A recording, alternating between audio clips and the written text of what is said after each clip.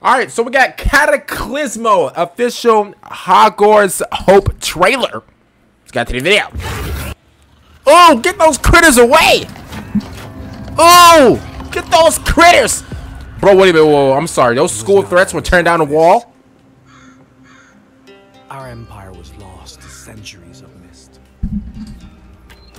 Did we overuse the power? Those arrows are not working. Infinite power. Maybe. The horrors were born.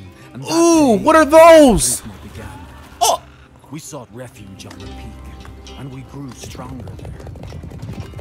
They're out here building Minecraft towers. Then, one night, instead of fear, came hope. Like I said, we got a lot of videos today. She bent the petals to her will. Man, y'all can't make a gun? With her, we stood unbreakable. Cataclismo.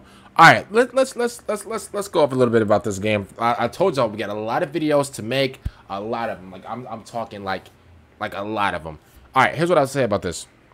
All right, first of all, you got these little critters right here. I don't know what these little creatures are called, bro, but if they are legit, cause bro, they're not doing nothing but like going up against the wall and like just like bumping it like these. So if they're bumping it like these and they're knocking down these bro, these gotta be like colored boxes or something, bro. Like, cause there's no shot. You got these little minions, these little munchkins, these little menaces going up against these walls and hitting it like so and knocking down the entire like the entire town is getting disassembled by these like school threats, like what, by these white like ants or something. Like what are let's get a close up. What are these? Hold up.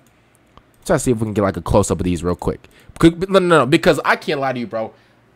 Don't call me graphic. Don't call me a school threat. Don't call me a school menace, bro. But I gotta get a flamethrower, bro, and go bananas. I gotta get a flamethrower to go bananas on these school threats, bro. What are these? What are these like? Bro, they look like the. Can I get like a closer look? And then like what kills me, right? We're gonna talk about the game later, okay? Well, we're talking about the game right now. I mean, I don't know what you know. But listen, bro, why are they using and you wonder why your town is getting absolutely mowed down by these school threats. You are using arrows. If somebody, bro, if we don't put our brains together and make a gun or something, bro, and mow these guys down, there is no shot. Bro, y'all built this in like, what did the British say? 0 to 0.2 seconds. Y'all built this in 0.2 seconds, bro. In 2 milliseconds. Guess what? Tomorrow, all this is coming down. And guess who's tearing it down? These guys. They're tearing it down.